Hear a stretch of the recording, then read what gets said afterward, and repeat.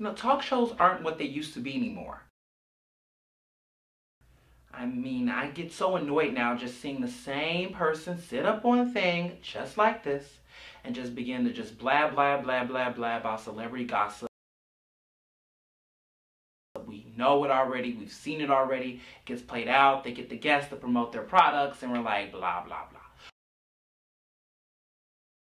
But something, hit me the other day and I said to myself, if I'm going to complain all day about why talk shows aren't as good as they used to be, maybe I should just have one of my own.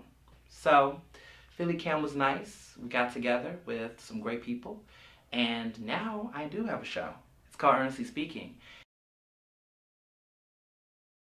And this time, instead of for me having a special guest or calling people to come up on stage and be surprised and give away giveaways, no, we're not doing giveaways. But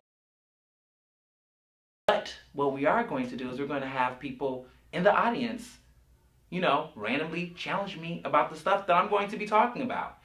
And they're going to hold me accountable. And my live audience is going to be actually, my special guest.